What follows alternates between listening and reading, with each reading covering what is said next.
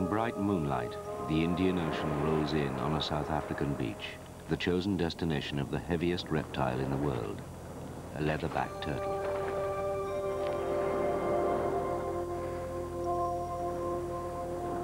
The leatherback is not only the world's biggest marine turtle, it's the rarest.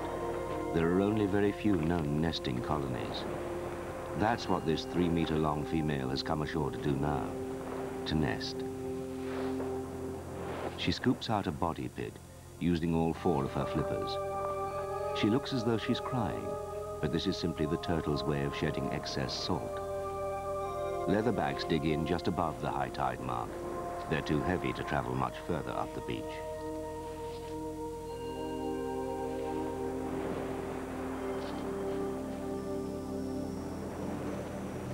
With her hind flippers, she digs the nesting cavity until she can no longer touch bottom. It will take her about an hour and a half before the hole is deep enough.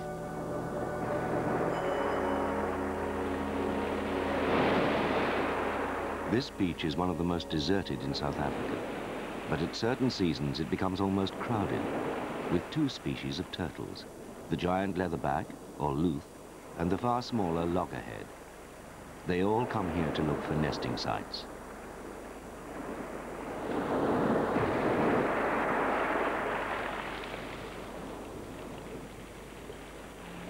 The area is called Cozy Bay. It's in Tonga land, on the northernmost tip of Natal. It lies close to South Africa's border with Mozambique, just 150 kilometers south of the capital, Maputo.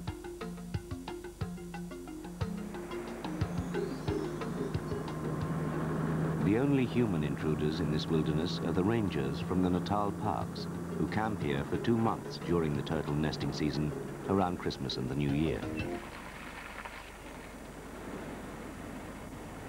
It's one of the few turtle beaches in the world to receive such complete protection. Marine turtles everywhere are in serious danger of extinction. Their breeding beaches are being increasingly invaded by people. Their eggs and flesh are still indiscriminately taken for food, and even for shark bait.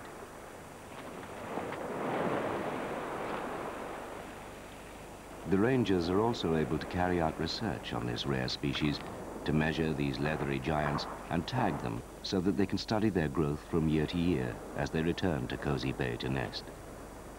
The loggerhead is only a third the size of the biggest leatherbacks, about 1 meter long. This one has barnacles on its carapace. Apparently, barnacles won't settle on the leatherback's soft, skin-covered shell.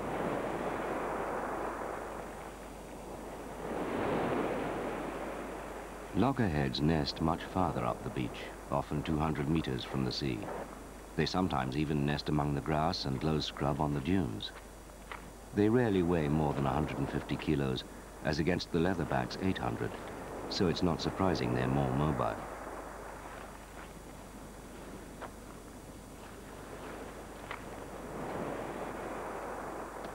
Once a turtle has settled down to nest, it's practically impossible to disturb her. In this case, the cameraman was able to use a light in the nest hole so that he could film the whole process.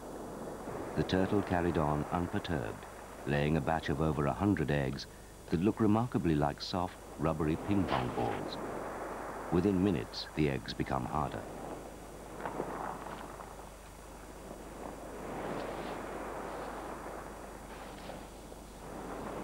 When she's finished laying, she scoops the sand back into the nest hole with her hind flippers.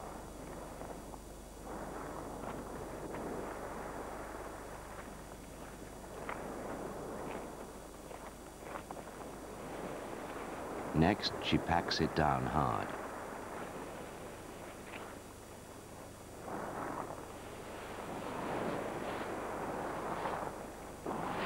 Finally, using all 4 flippers, the loggerhead works away to obliterate all trace of her night's work.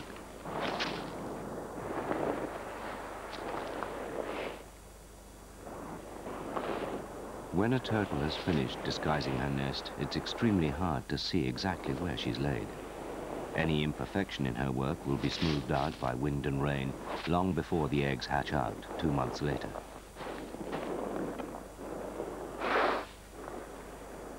From time to time, she pauses from sheer exhaustion.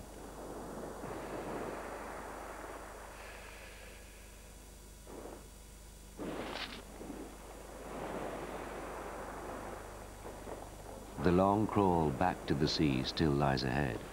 She knows instinctively she must be back in the safety of the waves before the sun comes up.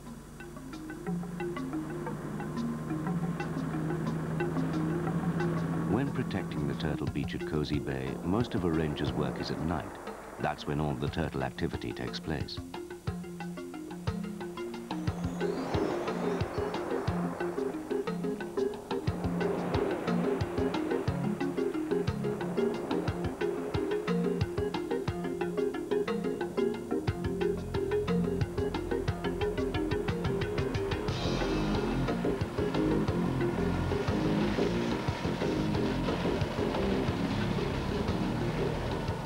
At dawn, the rangers return to camp. The night's crop of nesting turtles have gone back to the sea, or they should have.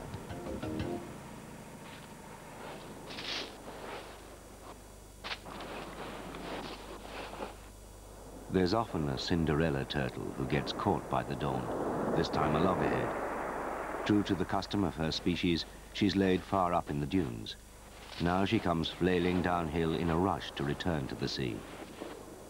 Turtles have remained virtually unchanged for 200 million years. No one can be quite sure at what point in evolution they became amphibious. On shore, they move almost as well as their land relative, the tortoise. But it's always the sea that beckons.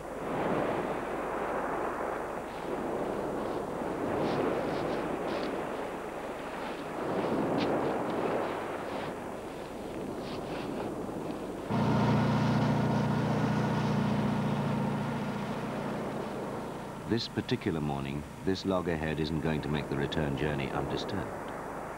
But interception by the ranger is a small price to pay for complete protection.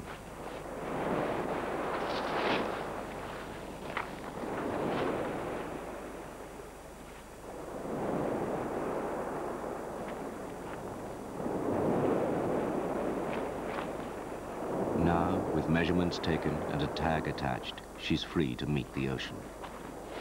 Those waves must feel very welcome after the exertions of the previous night.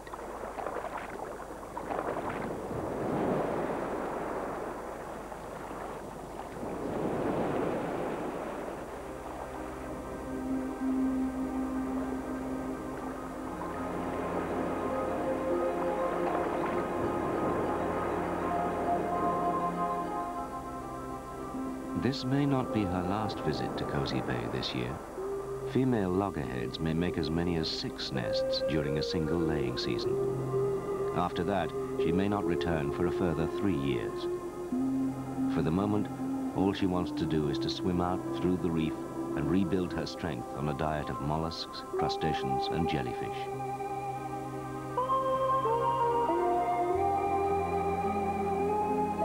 This pale green world is the turtle's true element.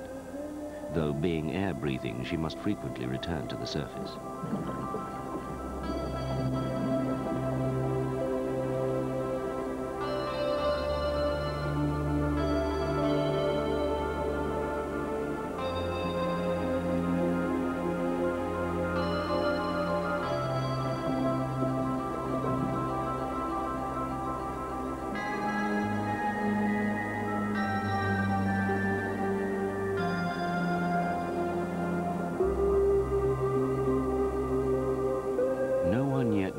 Where the various species of turtles go to mate, or even whereabouts in the oceans they spend most of their days.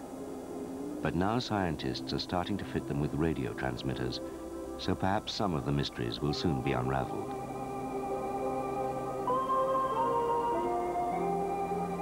What tagging does show is that turtles return time after time to the same beach. This in itself seems a miracle, but then salmon do exactly the same thing by finding the rivers in which they were spawned and returning to lay their own eggs there. Salmon do this by recognizing the precise taste of the fresh water from their home river as they swim round the coast. It's thought turtles use a similar device, tasting the runoff of rainwater or underground springs. Possibly, too, they surface to navigate by the stars as migrating birds do. For the moment, mystery surrounds them, and mystery is part of their enchantment.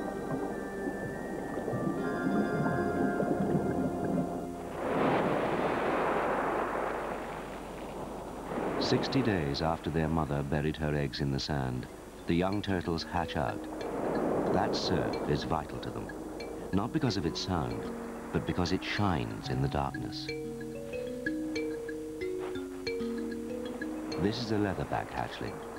The moment it and its brothers and sisters are clear of the nest crater, they point themselves infallibly towards the ocean and begin to row there with powerful strokes of their flippers.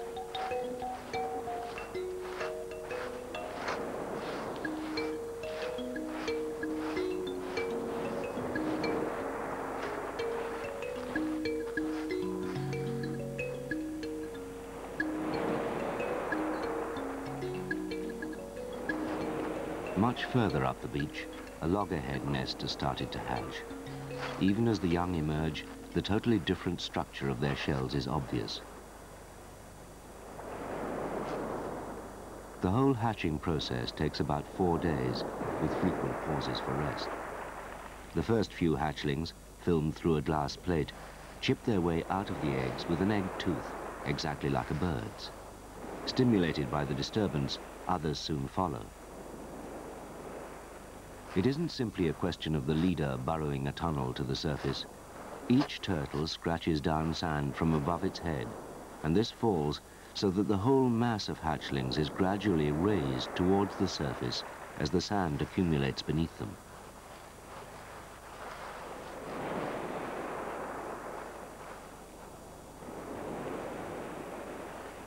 Eventually, they reach the surface, and they have no doubt which way they must go. The slope of the beach may help them, but research suggests young turtles are able to detect the reflected light from the white water of the breakers. This is apparently one of the main factors that draws them down towards the ocean.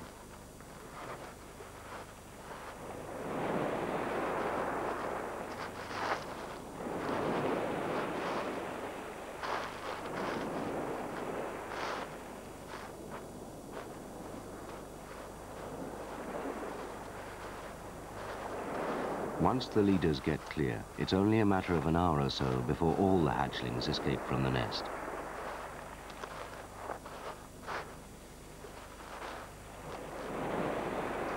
Sand is wiped out of the eyes with the flippers, and then starts the long march to the sea.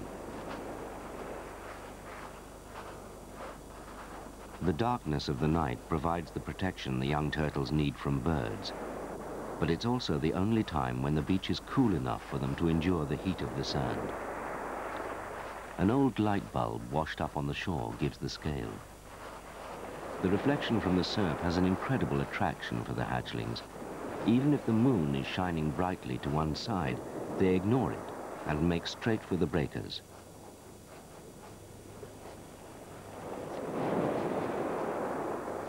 Adult turtles can't right themselves once they're on their backs. Fortunately for them, hatchlings can quickly reverse the process of turning turtle.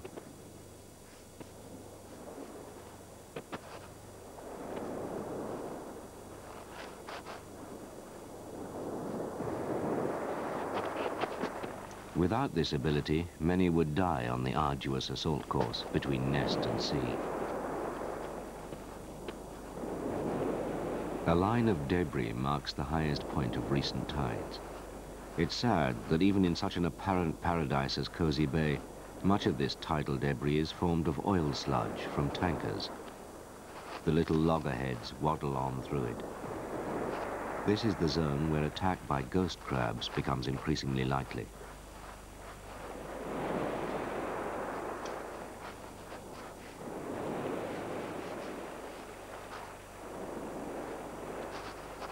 The first salt water they reach is a large tidal pool. Swimming comes naturally from the first moment. The loggerhead babies tend to use their front flippers for balancing and swim with the hind ones.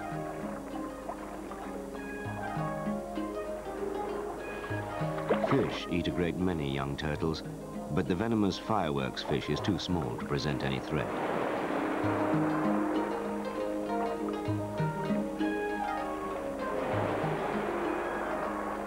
The strength of these newly hatched turtles is enormous. Now, after a forced march and a swim, this one's faced with a stiff rock climb.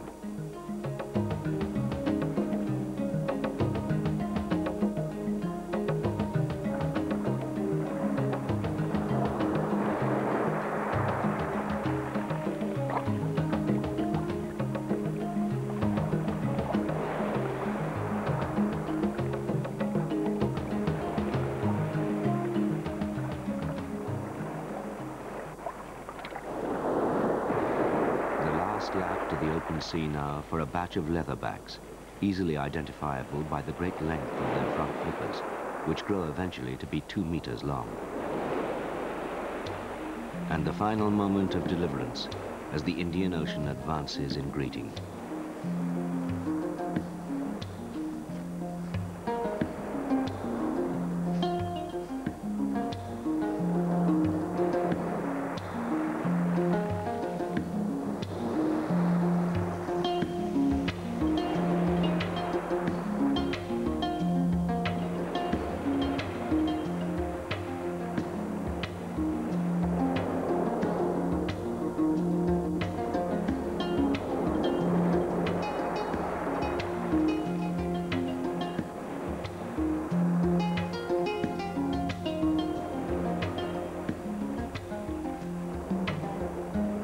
Sometimes the loggerheads have to launch themselves on rocky parts of the beach, simply because that's where, with the protection of their harder shells, their parents came ashore to nest.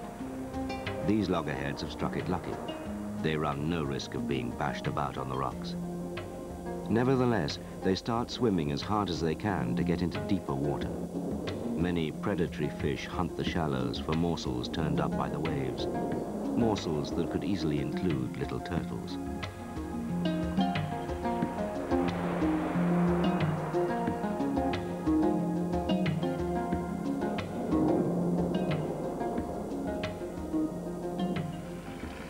But one batch of loggerheads is intercepted before they can reach the waves.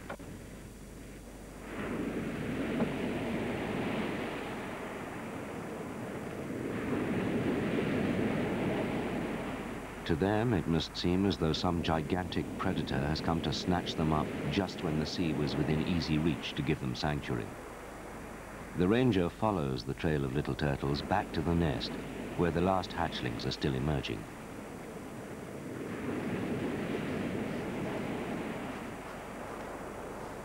Ghost crabs are the main nocturnal predators at Cozy Bay.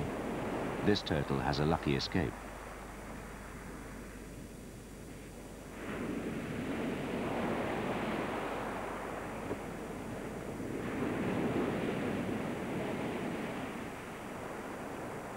But the hatchlings are incredibly tough. Despite the crab's pincer grip, the flipper is undamaged.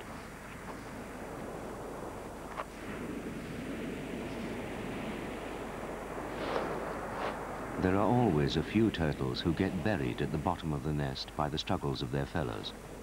Without outside help, they'd probably never escape from the debris of empty shells packed down hard in the sand.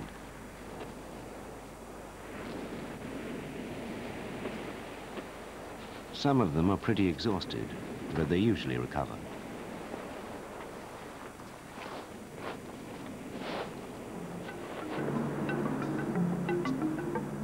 Another night patrol is over.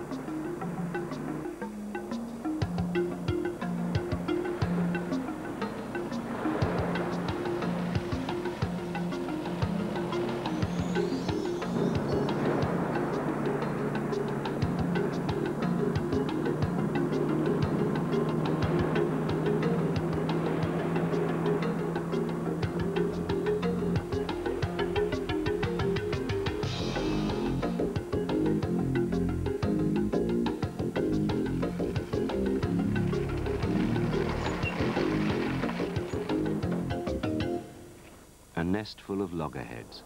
They don't know it, but their maiden voyage in the Indian Ocean has been postponed for another 12 hours. When you sleep or eat or play doesn't really matter in a job like this.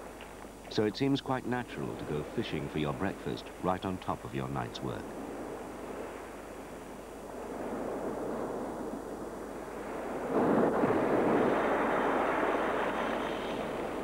With normal luck, you'll soon have a snapper or two, or a kingfish. But there is still work to be done. After breakfast, the hatchlings must be weighed, measured, and marked, in the faint hope that one or two from the 100-odd in this nest will survive the dangers of the ocean to return in future nesting seasons to Cozy Bay.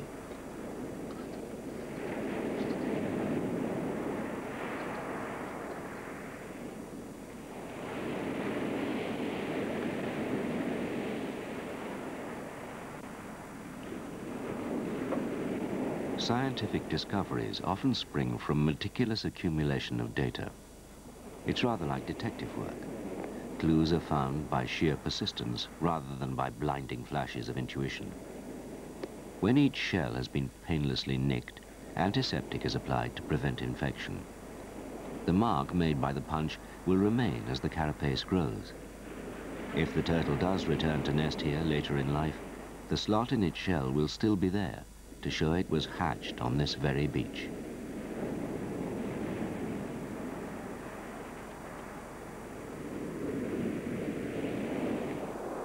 That night, the box full of marked loggerheads is released on the edge of the tide to join the other young turtles which are quitting their nests and reaching the sea.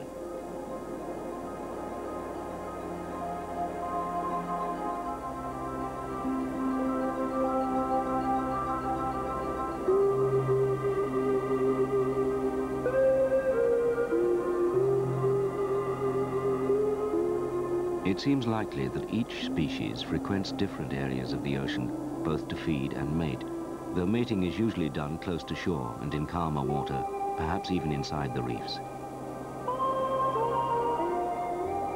Loggerhead young are lazy swimmers, quite happy once clear of the shore to drift along. The larger and more powerful leatherbacks strike out vigorously from the word go. Thus, straight away, they get themselves into a different offshore current, carrying them to a different destination. The process of separation of the two species has already begun.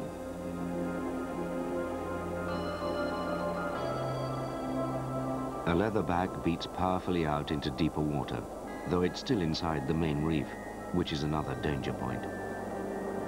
Marine turtles have been facing natural hazards and surviving them for millions of years. But now there's a new danger. Too few beaches free from predatory man. What could be more heroic and self-sufficient than this tiny loggerhead striking out southward under a blue sky into the vastness of the Indian Ocean?